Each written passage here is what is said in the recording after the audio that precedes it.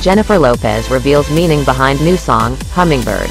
Jennifer Lopez is gearing up to release new music, and now she is diving into the meaning of her upcoming song, Hummingbird.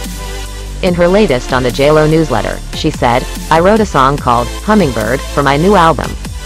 To me, hummingbirds are messengers of love. They're very agile, can fly forward, backward, and up and down. They're also the fastest bird, but they always have time to stop, eat something sweet and smell the roses. I identify with them, but more than anything, whenever I see one, I feel like it's a sign from God that everything is going to be okay," she continued. However, the hummingbirds also gave her more inspiration, as in, helping her to decide what theme to do for the holidays this year.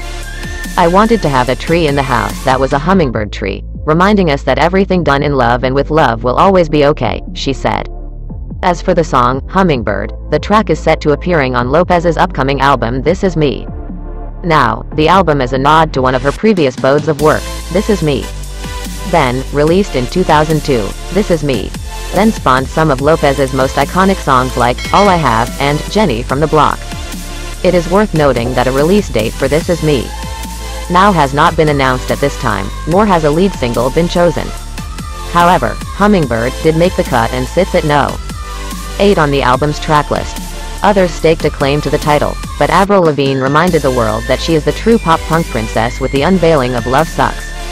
While 2019's Head Above Water highlighted her chameleon-like ability to adapt to various genres, her latest released after signing to Travis Barker's DTA Records signifies a full-fledged return to her plucky punk roots.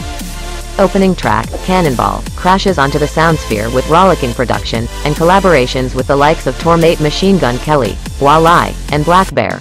Love It When You Hate Me both add more edge and an update on Lavigne's signature sound. It's a throwback to the Sonics of 2002's Let Go. But songs such as Tender Ballad, Dare to Love Me, highlight how Lavigne's artistry has evolved since her debut. She's wiser, tempered, but still more than capable of unleashing all sorts of attitude. Mike Need. That's how we present this content. Don't forget to like, comment, share and subscribe. For the support of our viewers, thank you.